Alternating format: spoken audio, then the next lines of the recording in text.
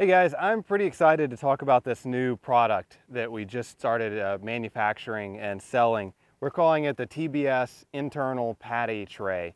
And a really smart beekeeper in North Carolina came up with this idea. It wasn't mine. I was at a conference in North Carolina and he showed this to me that he built, and it was such a good idea. You can see it's just a wooden rim. I'll get it a little bit up close. So it's a wooden rim, and it has a screen built inside of it.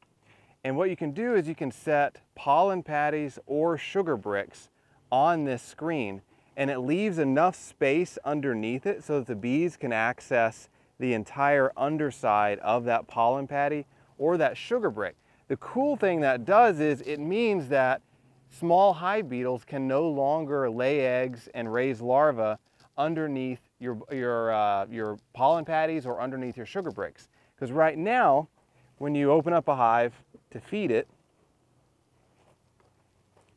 normally what we'd do is we would set a pollen patty directly on the top bars to feed it.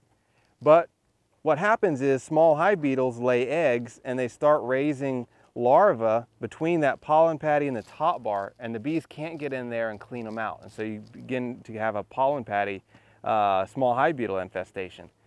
With this, you just put it right up on top, and then you can put your patty on that screen, and now the bees can get to all sides of that pollen patty, which means that small hive beetle larvae are no longer a problem with pollen patties. It also, when you put your lid back on, creates a pretty awesome dead air space in the summertime, so it helps keep the hive a little bit cooler. Now these work really well with sugar bricks as well, so stand soft sugar bricks. You can put a sugar brick on here as well. We've built it so it's the perfect dimensions to fit a sugar brick.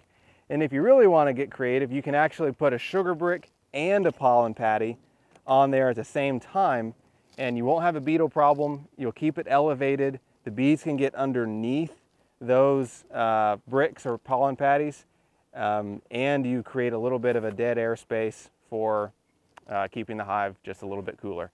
So we're just launching these. They're ideal to use in the summer and the fall. During the winter months, it's not really as necessary because we don't have small hive beetles in the winter.